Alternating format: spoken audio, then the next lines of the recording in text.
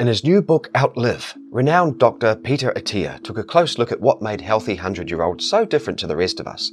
He was looking for clues such as lifestyle or specific gene traits, anything to help him understand how these people power into their hundreds, often in good health.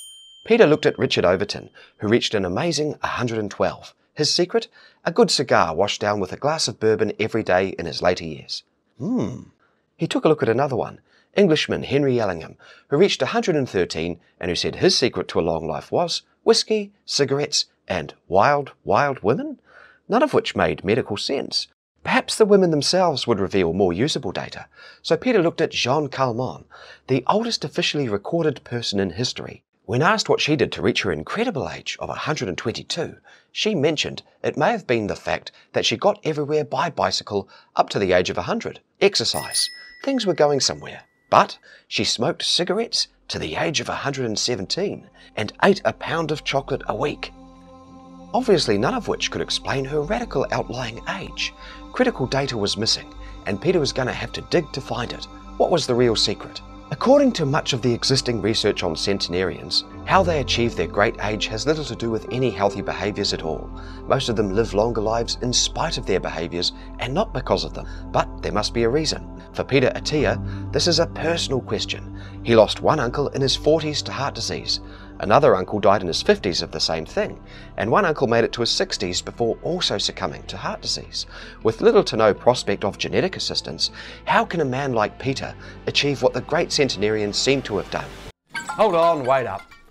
This is the part where I tell you that although 25% of why healthy 100-year-olds reach their age is genetic, 75% of this is a mystery, involving environmental factors, emotional health, lifestyle, and plain old good luck. This mysterious 75% is the space Outlive seeks to exploit through finding answers to a big question. The question to solve was this: can we, through our behaviour, somehow reap the same benefits that centenarians get free via their genes? Can we mimic the centenarians' phenotype, the physical traits that help them resist disease and live so very long, even if we lack their genotype? Can we outlive our own life expectancy if we are smart, strategic, and deliberate about it? Peter Attia believes this is possible and lays out the foundation for his strategy in Outlive, which I've enjoyed listening to as an audiobook. And the biggest game changer for me, Peter's detailed exercise program. With his expert guidance, I've optimized my routine for longevity in later years. Most of what I do is what Peter calls classic stage 2 cardio exercise, essential for healthy living, and for helping me personally sidestep some of those illnesses lurking in my family's medical history. But with a few tweaks, the time I spend exercising has become more targeted towards longevity. The first of these tweaks: introducing VO2 max training into my cardio. At Peter's suggestion, I run for 4 minutes at a level of cardio output which allows me to comfortably hold a conversation. Then I charge at maximum intensity for 4 minutes, going as hard as I can. There's a perfect hill in my neighbourhood which I throw myself at. Then I coast home at a gentle jog before leaping on my cross trainer for another high intensity 4 minutes before coasting along again.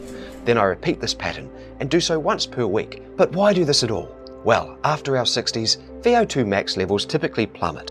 But the higher these levels are when we reach these years, the higher they will stay, giving us better cardio health even in our 80s, which puts us in a stronger position for that goal, 100 and healthy. The other way Outlive has changed my life is rucking. This involves packing heavy weights into a backpack, in my case 20 kilos, and going for a good long walk. It can be exhausting, so why would I do this to myself? Because unlike most gym routines, this will work me deeply in the core, legs, and spine in such a way as to improve my stability. And stability is one of the most important factors in a long, healthy life, because it's a lack of stability that causes older people to fall and injure themselves. And if I arrive in my 80s with strong stability, I've got a better chance of going all the way. I love these life-extending strategies, and we'll be diving further into Peter's research into how we can all hit 100 and healthy.